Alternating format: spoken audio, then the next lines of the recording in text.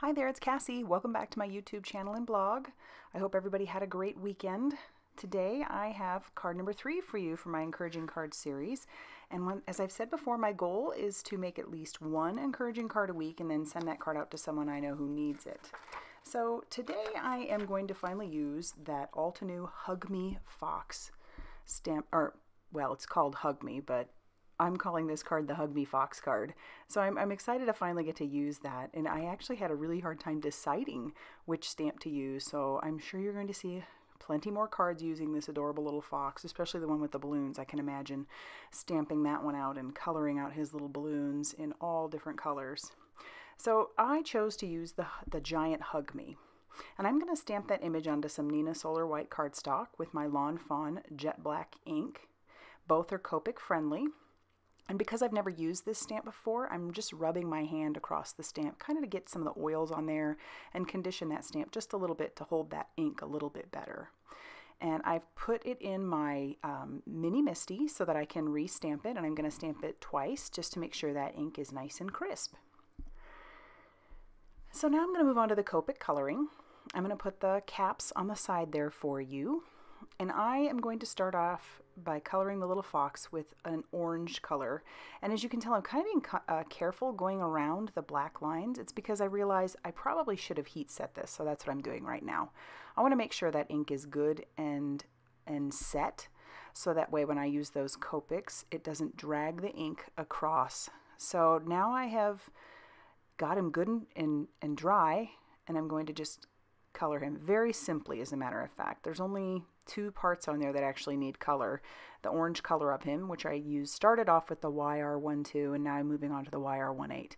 And as you can tell, those are pretty far on the spectrum, so it looks kind of like a hot mess right now, but I will find, or I'll show you a technique you can use to kind of aid that if you don't have a lot of markers.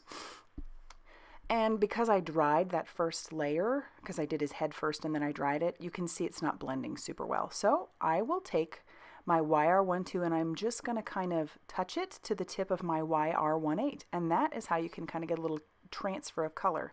And it's not going to hurt your marker at all. It will just bring a little bit of that color over to your YR12 or whatever color you happen to be using. And then as you color it out, you'll go back to use your original color. And now I'm going to, after I add a little bit more highlight, or shadow, not highlight, shadow, I'm going to move on to using some green colors for his little bandana. You could probably even color him like he's wearing an outfit if you wanted to, I suppose, but I stuck with the orange. I thought he looked really cute with the orange. And now I'm using the G43 for his bandana and G46. And as you can see, those are pretty close on the spectrum, so they blend pretty nicely. So, as I told you, very simple Copic coloring. And now I'll grab the die that coordinates with this Altenew Hug Me set, and I'm just going to tape that in place with some washi tape. And he's too big to run through my Sizzix Sidekick, so I'm going to run that through my Big Shot off screen. And I also, off screen, use my Wonky Heart die on a piece of Neenah white cardstock. And by this time, I've trimmed down a piece of the cute Lawn Fawn Perfectly Plaid rainbow paper to fit onto my top folding card base that I cut from Neenah Desert Storm. And that plaid paper I have cut down to 4 inches by 5.5 inches. And I've stamped a sentiment onto a strip of yellow cardstock and gave it a flag banner. To assemble my card, I'm going to go ahead and use some liquid glue. I'm debating. I thought about using tape, and then I decided, no, I'm going to do some liquid glue because I want this to be adhered very well to my card base, because I'm going to add foam tape to my heart, and that can get a little bit heavy, and I didn't want that to pull on my panel there. So once I've got that down, I will put foam tape all over the back of my heart, but you're going to see a lot more of those wonky hearts. And I don't know what my problem is. I'm having a time making sure things are on straight and even, but thankfully I didn't push anything down by that time, so I could easily pick it up and put it where I needed it. And I'll use liquid glue to adhere the Hug Me and the fox. And you can hear my cat in the background. He's trapped in the room with me.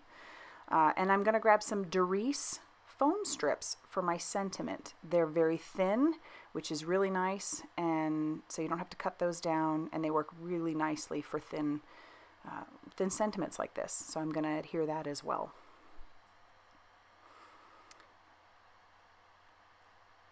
Like I told you, having a hard time making sure things are straight.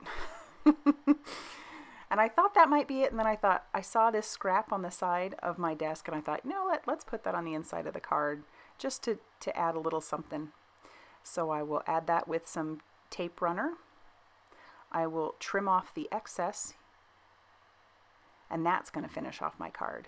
So if you liked this card, go ahead and hit the like button and subscribe to my channel so that you don't miss anything else. And as always, thank you for stopping by.